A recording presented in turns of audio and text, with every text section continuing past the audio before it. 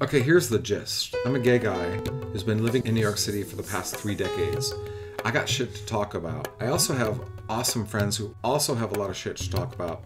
That's what this podcast is about. Way off the record. People that you never hear from, that you need to hear from. Because trust me, girl, you need this fabulous in your life.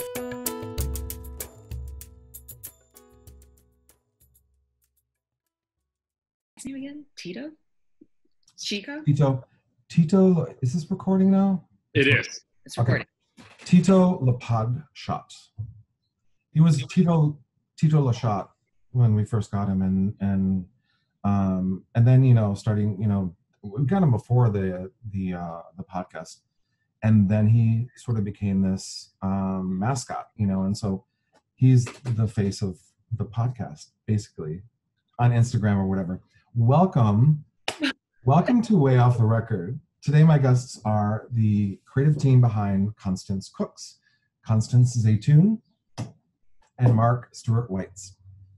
How are you? Thank you for having us, Scott. We're doing good, thanks. Thrilled to have you. It's been too long since we've been able to hang out, but I really wanted to devote this episode to this amazing show that you guys are working on, that you've created and you write and you produce and develop and edit, and it's just fabulous.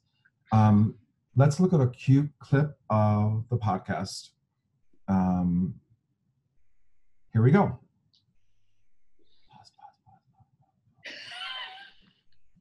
I'm gonna have to do something like Technical difficulties. just to when I see the thing. Okay. And we're back. That was fantastic. And I think it gives the audience a really good sense of the feel of the show. And what I also love about it is that it explains in a really fun way what you probably went through convincing people that this would be a good idea. So I really want to talk to you about that initially, because I love that you were like, I'm not a cook, I'm a cooker. And she's like, that's what meth people do. And Charles Kuralt and the whole thing. Who knows who Charles Kuralt is anymore? How was that whole thing? What was the genesis of this project in your head, but then also convincing people that it would be a good thing to do? See, so yeah, he really picked up on the low-hanging fruit. I mean, let's just say we're still trying to convince people to do it. So, Okay. Yeah. But the genesis of the idea, I guess you want to take that? Well, no, it is. You're absolutely right. So it's been a long time coming. Mm-hmm. So there were a few factors that would come into this. So one was I generally like to host and have dinner parties or parties. And I started experimenting a lot more in the kitchen, and people were very encouraging of like, this should be a salon. You should have people over and do this and whatever. You should have a show. Because I guess everybody says that if you're an actor, you should have a show. It's also just you. It's just, you're so charming, and it's so well written, and it's so natural. It's not something like staged or anything. It's in your home. It's beautiful. Thank you. Sorry, I'm interrupting. Go. No, thank you. That's most kind. And then the other part that happened was I was finishing my PhD. And in the course of my dissertation, I would interview artists. And of course, I would bring them over and cook for them and interview them. And so then that was the Charles Kuralt part. That became like, we were like, oh, we should do a living journal of all these amazing artists in New York and put something on PBS, because of course PBS wants to do that. So then, you have a PhD. This is the part that's a little debatable, where it shifted. Well, right? so we got really excited about doing this, like, we would call it reality as opposed to narrative, which is like pre-written, pre-scripted, that kind of thing. Oh, so, okay. Yeah, so like a cooking show is a kind of reality thing because it's, there's no like story that's happening. So we got excited about doing this living journal. There's no written story. We got excited about doing this living journal of artists and cooking for them and interviewing for them. And then And the more we thought about it and the more we lined it up with Constance's career as an artist, we decided we wanted to do a fictional show about making a show. Oh, interesting. Oh, cool. Yeah. So, but I feel like we do need to clarify a little bit. So what you just showed your audience is an example of the narrative comedy that we've written. Right. When you say that we film a lot of it inside our home, that is more really referring to the cooking segments that we started to make during COVID-19. Oh, okay. As a way of building up the brand. So what folks can see right now, and we can talk more about it, but what they can see right now is really the cooking part of it. But what you just showed them a clip of is the comedy narrative stuff that exists. Interesting. Okay, cool. Oh, that's so exciting. I didn't realize that there was like... Yeah, so many moving parts to it all.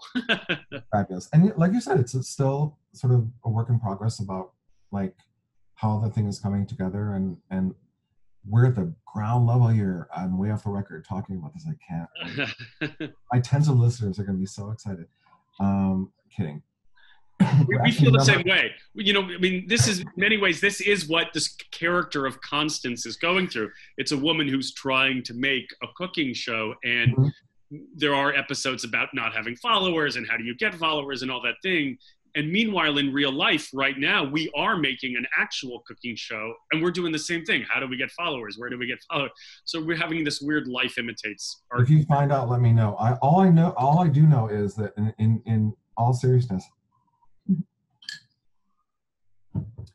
you know, when you have a podcast, you get, you know, we're on Apple and Google and Spotify and blah, blah, blah. And at some point, and I don't even know how this happens, because you have to host the episodes on a certain platform, and those are just the audio ones. And now we have the YouTube channel, which is this is going to be, and then the audio will be extracted and blah, blah, blah.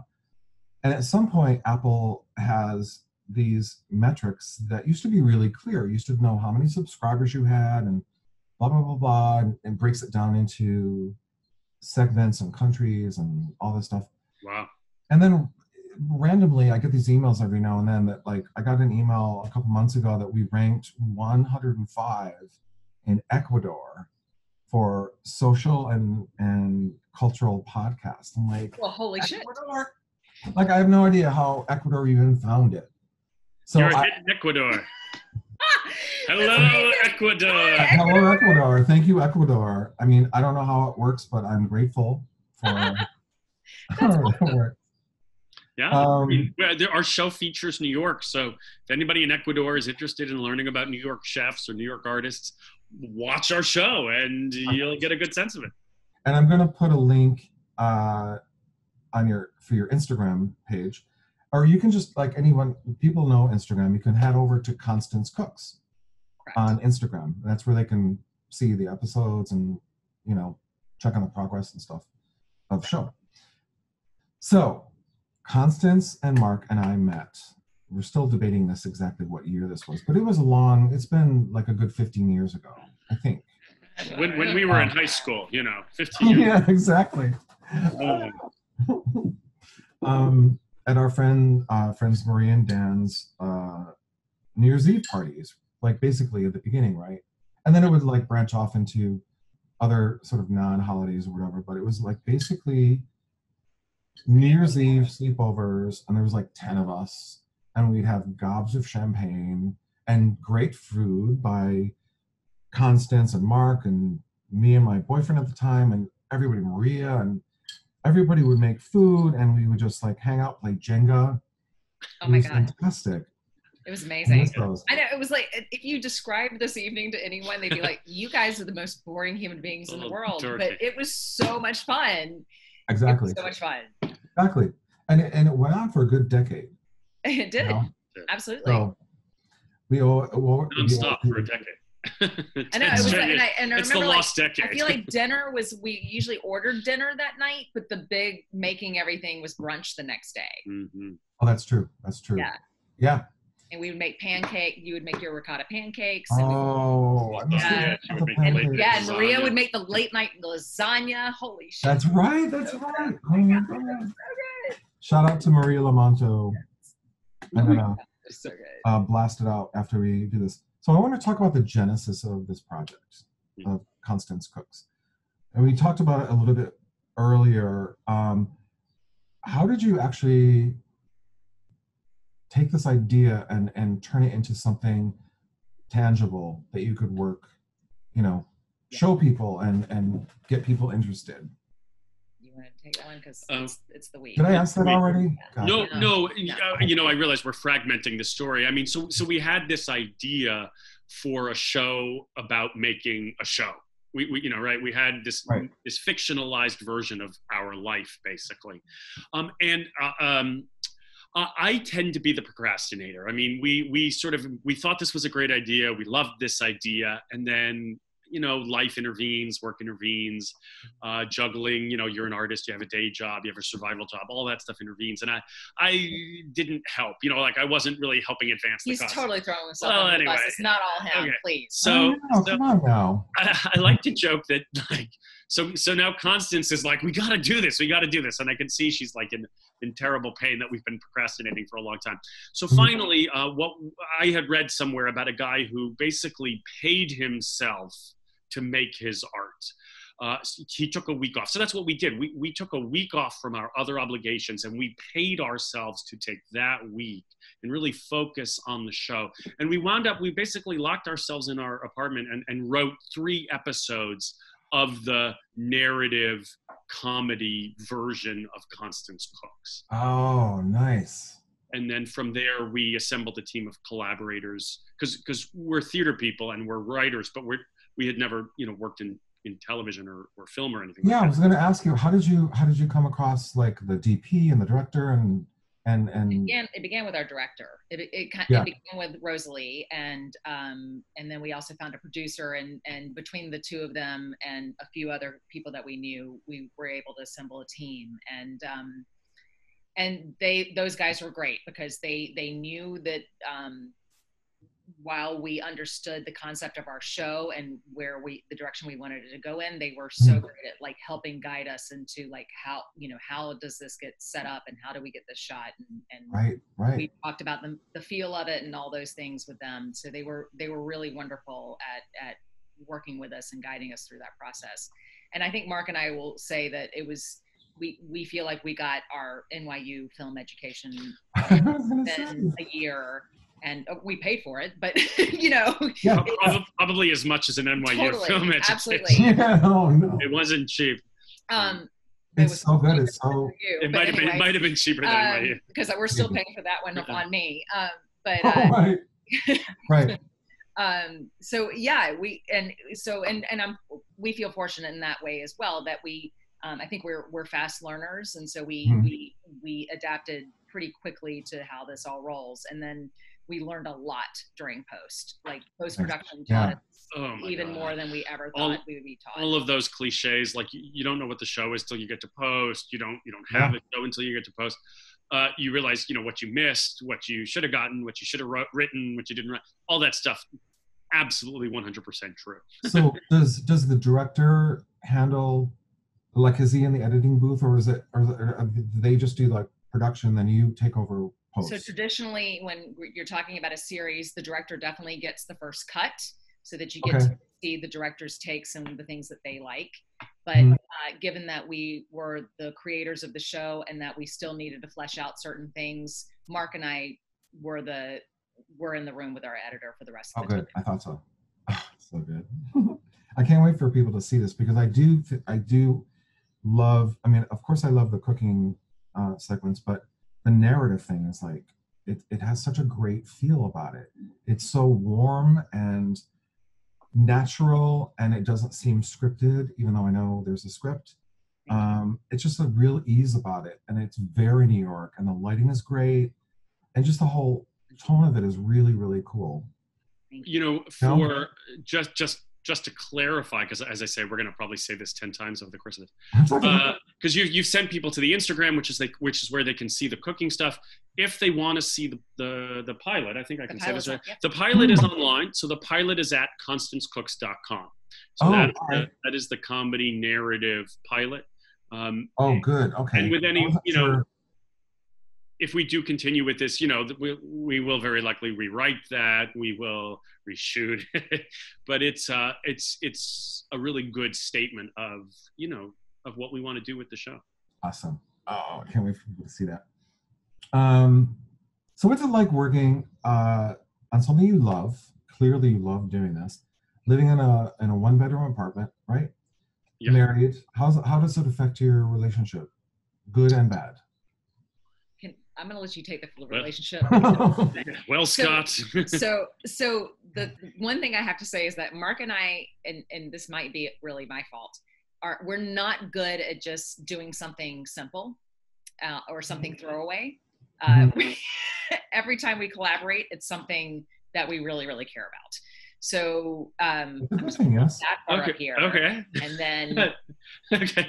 Good to know. Like we don't do well, we're just gonna put a little right. We don't tend to do like the little throwaway project. We imagine something that has a million moving parts, none of which we've ever done before, that requires a lot of money, right? Like the first thing you're supposed to shoot is supposed to be in one location, you don't have to pay people, small cast, things like that. Yeah. 2 minutes long. No, our first thing was like 3 episodes. Each one is 12 minutes long in 20 locations, So yeah, we always yeah, exactly. We services. Oh yeah, we had to do all that. Yeah, we had to do all of that. Are you joking, really? It was a SAG contract. Yeah. Oh my God. Absolutely. Wow. Absolutely. Yeah, we basically, obviously we had a line producer and we had a unit production manager and all these things, but we also, as the producers, were collaborating on where was the food going to come from for craft services. So we're the writers, we're the actors, and we're collaborating on craft services. So it was pretty intense. That's so cool. How's that affected our marriage? How's it affected our marriage? All right. So, we've talked about this before because we've collaborated on theater before. Like I've directed her shows before and stuff. And I think we think that we don't know how people don't do it if they're married to each other. Because it's something that we think about 24/7, where we brainstorm 24/7. We're so consumed by it that I don't know how it works when you can't just turn to the person next to you that you're living with and go, oh, what are we going to do here? So. Yeah. Or what do you think about this? Or I think that's fabulous. We actually love it. I mean, it's not that we don't have disagreements. Oh, we have disagreements. Of course, but it's we're on the same team, so it's right. It actually, it's really wonderful. It's like nobody's going to care about it more or have my back more than Mark. Exactly. And vice versa. And all we want is the best for each other. And I am super grateful that we're in the same industry, because I think it would be very sad not to share this with my partner. Yeah, I agree. And I love, like you said, Mark, like I can't imagine doing this without the person I'm sitting next to and sharing my life with. It's beautiful. It would require a lot more planning. I mean, in other words, we'd have to be, okay, at Wednesday at 4, we're going to have a production meeting. Here it's like dinner time, and we're like, oh, what about this? Now, right. Can I say something to that? Yes. So look, we did a production a few years ago, and Mark was very afraid that our life was going to be so consumed with that he was not going to have any space to himself, and he was going to I was always just going to be talking to him about the show. Mm-hmm. And so we decided during that show that we were going to have boundaries, and that in rehearsal we would do this, and then after rehearsal we would have a certain period of time during the day for production, because we were producing it as well, and then after that, nothing. And we very quickly realized that we needed more time than that. We needed more time to process. And so it those boundaries just melted away. Totally melted, and it's fine. Yeah. I was gonna say, was there ever a point when it actually was nothing? Production, blah blah, I think nothing. I actually would reshape this and say the joy of being able to work with your partner is that you can capture the inspiration in the moment that it happens. Right. And so it's additive. It's not a negative. It's something that you can. That's a great way of saying it. Yeah, because that's the thing is we're inspired all the time, or something hits us all the time, and then you'd have to write it down, or you'd have to call somebody, or you'd have to. But here it's happening in real time, and we really can bounce ideas off each other and shape it and stuff. How do you write stuff down? Because I have to write everything down. I'm just doing a podcast. Like, do you use paper towel. There are notes all over the Okay, shop. me too. Mark's Google phone Docs. is full of notes, and I'm so scared that we're gonna lose them, and we haven't organized them well enough because You got to use Google Docs because it's all on the cloud. Well, we also have Google Docs, but I probably have 10 unindexed Google Docs worth of notes. And so then I'm constantly searching like, what are they? But I think this is really weird. I'm having some weird moment where I think the notes program in my phone also connects to Google Docs, because I'll search for things in Google and it'll have been up from my phone. And I'm like, I think they're synced up in some way. Okay. Yeah, everybody's watching. They're all watching us. So I know, seriously. So yeah, but we agree with you, Scott. Like there have been times that we have not written something down, right. And a week later we're like, oh, fuck, that was so brilliant. We thought we would never forget it, and then like 2 days later, honestly, and I do think that I know Notes does. I'm not sure if Google Docs does, but I often use the dictation thing. Oh yeah. Like if I have an idea and my hands can't type fast enough for my brain. Yes. Oh yeah. I use it for texting and stuff like that. It's fantastic. I was walking down the street. I had a whole idea for a new show. It was a genius idea. I was like, this is brilliant, and I dictated it to myself. From my phone because I was walking somewhere and I was like, okay, now I'm talking, and I looked back at it and not too many typos, but also a few days later I was like, what was that? What was that? This is like, what was this fever dream I just had? Oh no, really? Yeah, I mean, was it a good idea though when you I think there's something there. Yes, I do. I think inspiration is such a funny beast. You know, how do you capture that and develop it and tease it out? We're going to take a quick break and be right back. Connie, stop wasting your time. I know that it takes time. I'm going to say this for your own good. I don't want to hear from you again until you've turned your dissertation into a book. What about our $200,000 in student loans that we have? You have. If you die, I don't have to pay those back. You should get a PhD in bartending. Okay, thanks. I even filmed him, stalked him, filmed him. Could you give this package to his agent to give to him? The show is called Constance Cooks, so I guess you could call me more of a cooker. You know a cooker is someone who makes meth, right? Order it! Okay. Let me explain to you.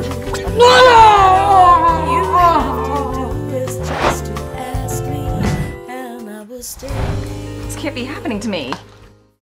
I have a PhD in feminist visual art. So exactly. Which is why we have low perfect way to put it as our material. Yeah. That's why we just write about our lives, because then inspiration. It's right there. Yeah. Man. So where do your story ideas come from? Like the narrative part. Low hanging fruit. Yeah. It's almost everything is based in some moment of reality.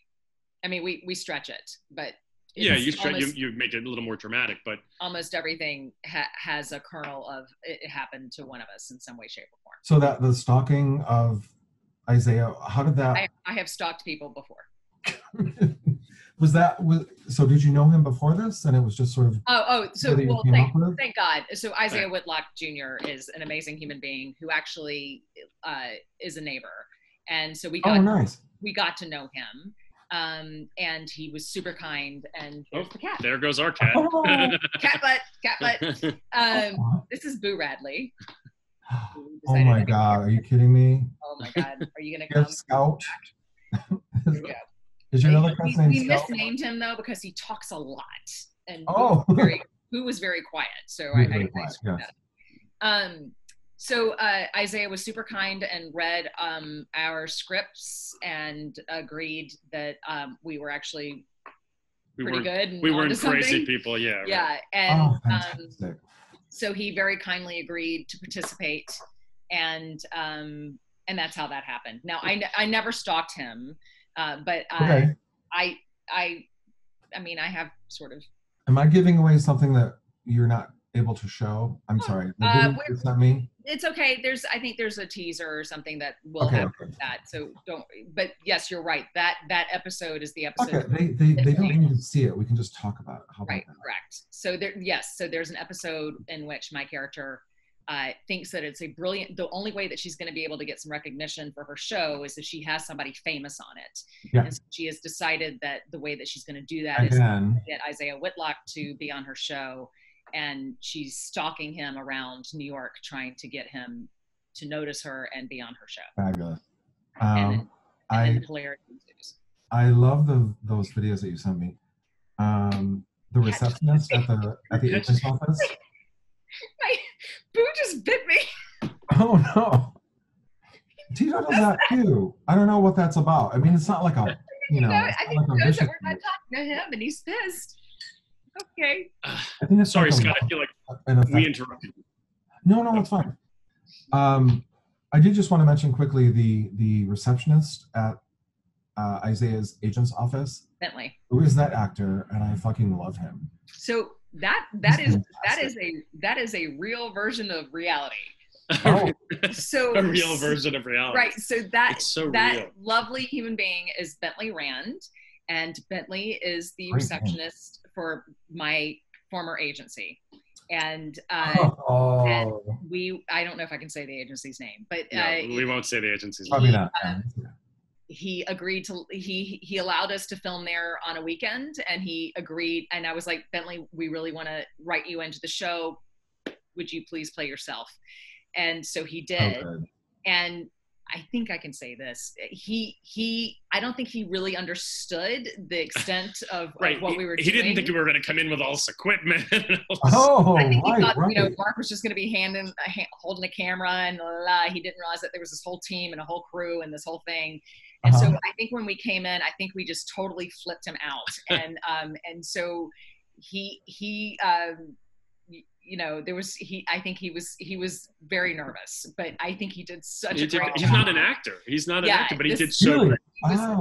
Just right. He's amazing. He's just amazing. I mean, I loved everything about the video, but obviously you, but he really stuck out to me. And then in the credits, you've got like all these like bubbles of his face, Oh, he's so cute. Because he was hilarious. Because it's so funny. He just let himself be himself. So funny. He's the funniest human being in the world, and we love him so much, which is why we wanted him in the show.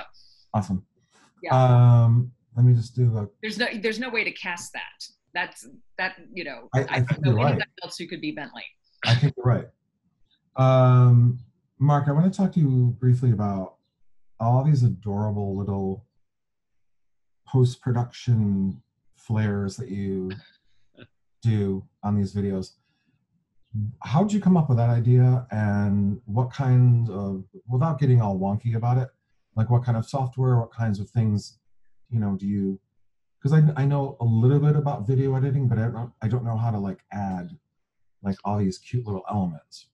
Yeah. So, well, I've had to teach myself. So again, because this was not anything that I was really tuned into or plugged into. Like I had never trained for any of this stuff. Like everything with the show, it's sort of, there are a lot of pieces. So the addition of graphics into the narrative was not something that we had originally talked about. So we got into post-production and we got inspired to continue to tell the story with a lot of these post-production added animation elements. Nice. And for the narrative, so if you go to ConstanceCooks.com and you go to the pilot, you'll see all these professional animations, professional graphics. That is a wonderful guy who we found, a friend of our editors, Jason Whitaker. Thank you. And nice. I mean, really, he's amazing, right? It's a fantastic professional animator.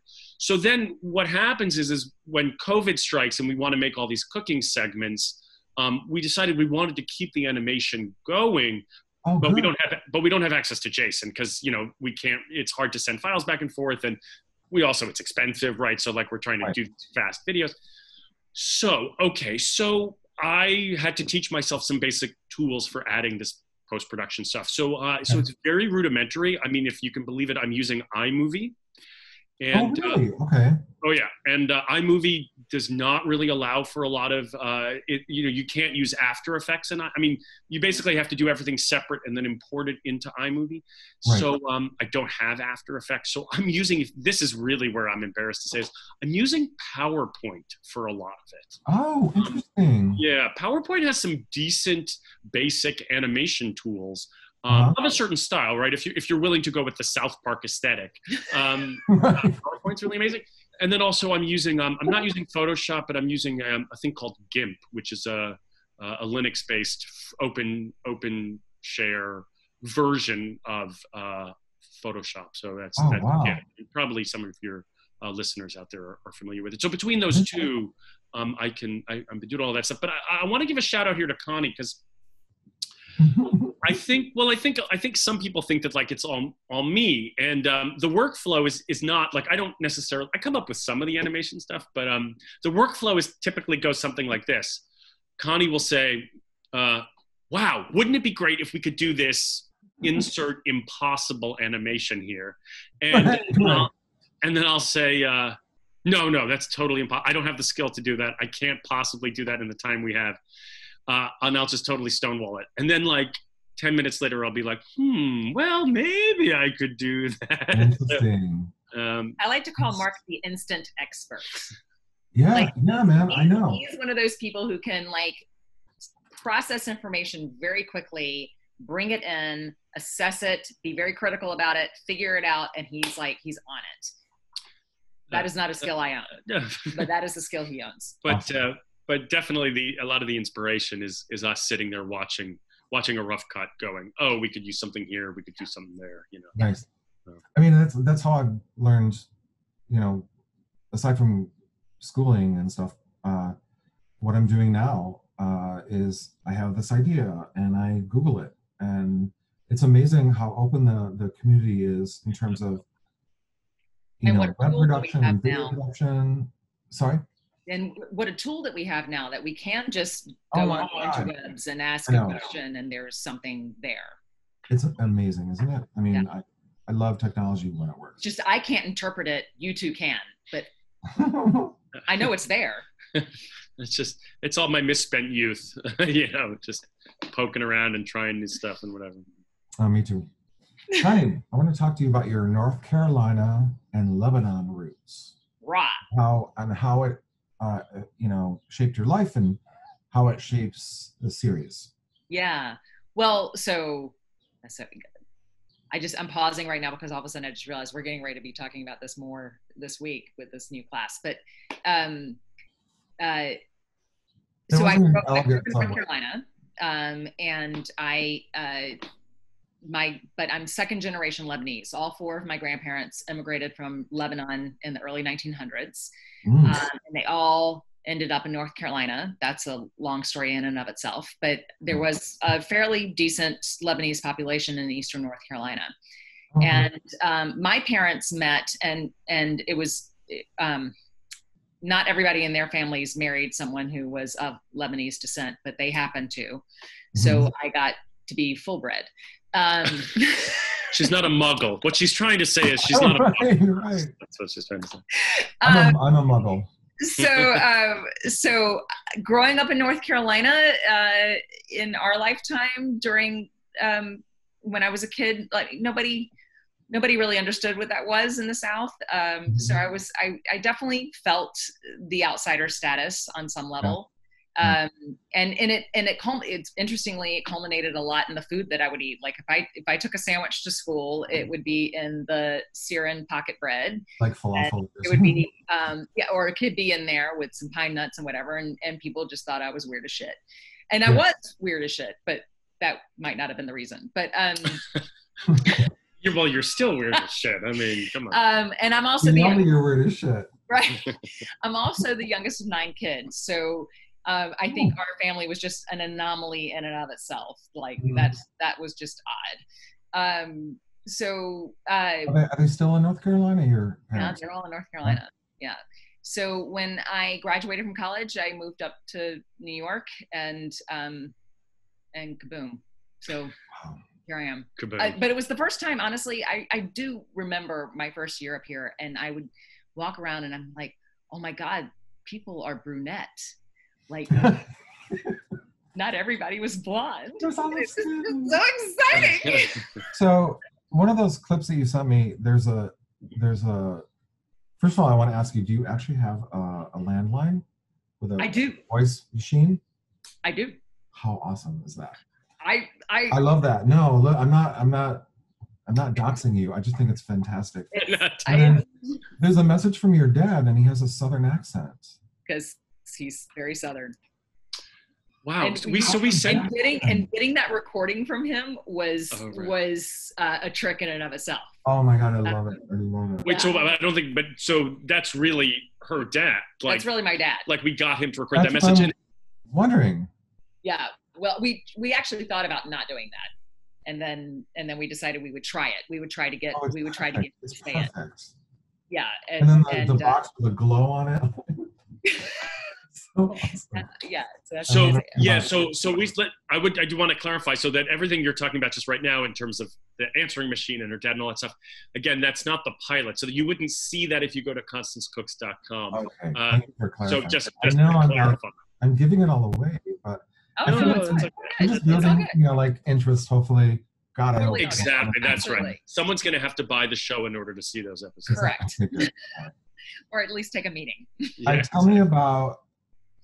I think I know what the answer is, but tell me about the name of your production company, Beep Beep Entertainment,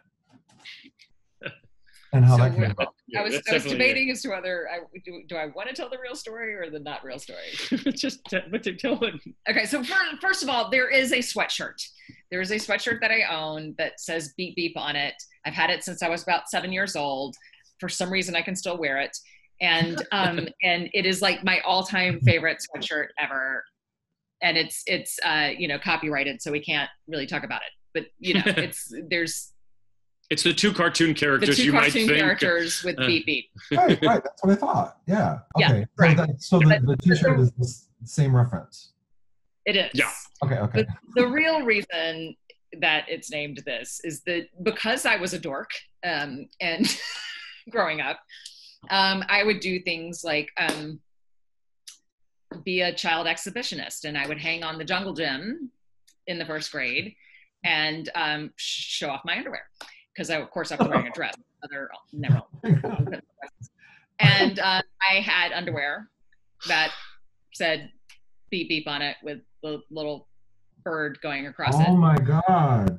And later in my life, when I was in high school, these people came out of the woodwork that knew me when I was in the first grade and were like, "Oh my God, you were the kid that," and I'm like, "Oh God, yes, that was me." This is so much more layered and it's like, owning the shame of my childhood is why we called the production company Beep Beep. Scott, you heard it here first. I'll tell you what, this is an exclusive scoop. Uh-huh. Here you go.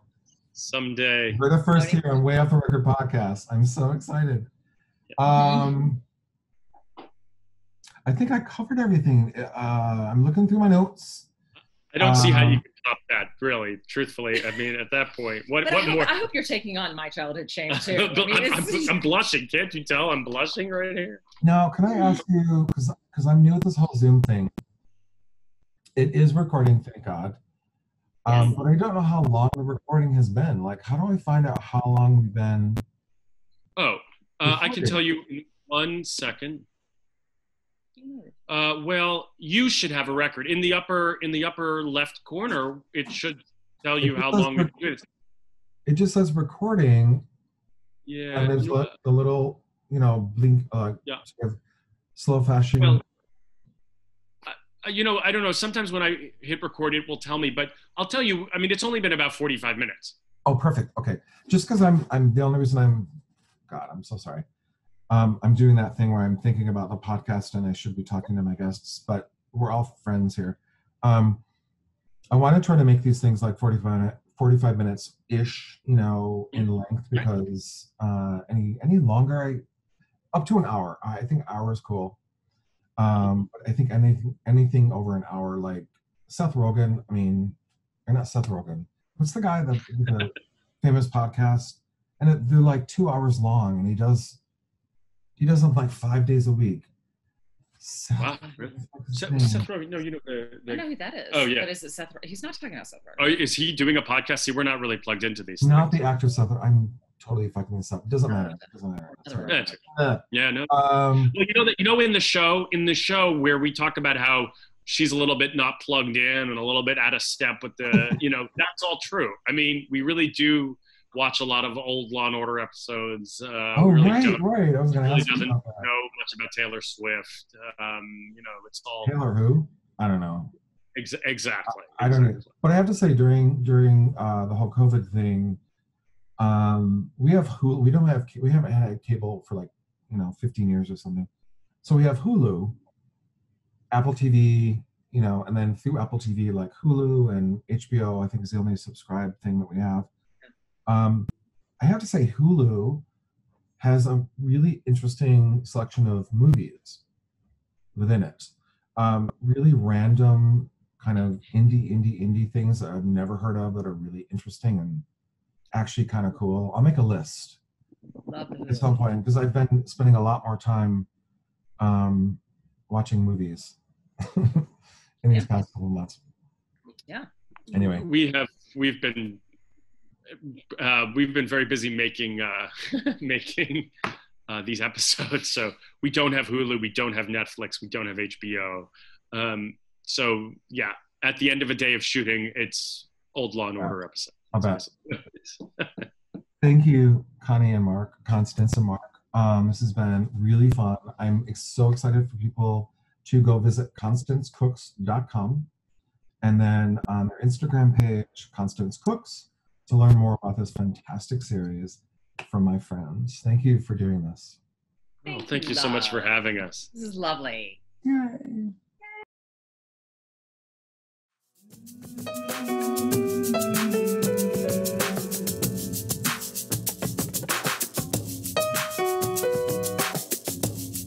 Way Off the Record has been written, edited, and produced by Scott Ambrosino, also produced by Christian Hernandez, and we are available on all platforms where you get your podcasts. And drop us a line on social media. We can be reached at the @WOTR pod on Twitter, Instagram, and Facebook. Thanks for listening.